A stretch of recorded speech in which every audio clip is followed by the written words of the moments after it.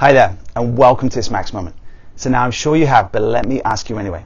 Have you ever used a magnifying glass?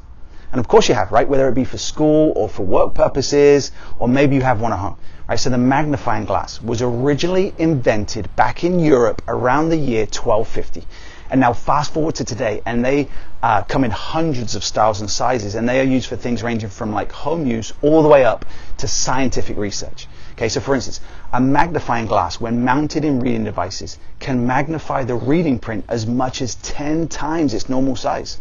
And magnifying glasses can also be used in medical labs to magnify objects thousands of times, making it impossible to see things like organisms and elements of all different types that we wouldn't normally be able to see. So a magnifying glass is a super powerful tool. But my thought for today is, what if we had the power to do the same thing and magnify images and emotions in our own life? So like, imagine for a minute that you have your own personal magnifying glass that you can use daily to intensify and elevate the most important things that you want to focus and concentrate on. And so my thing is what would you choose to magnify in your life?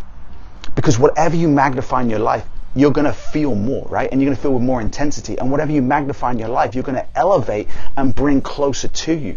Remember, sometimes with a magnification from like 10 times up to 1,000 times stronger. So you have to be very conscious of what you use your magnifying glass for.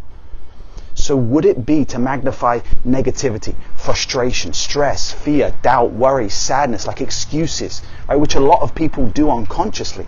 They magnify things that don't serve them well.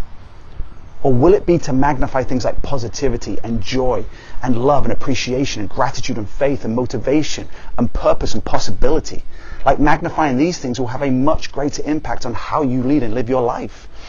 Like, look at it this way. Your personal magnifying glass is going to increase your ability to see whatever it is that you focus it on. But you are ultimately the one who gets to decide what you focus your magnifying glass on. So will you choose to magnify all of your excuses and all of the reasons why you're not where you want to be in your life? Or will you choose to magnify all of the blessings and the possibilities and the ways that you can take that next step toward creating the extraordinary life that you deserve? The choice is yours. And choose to make today a great day.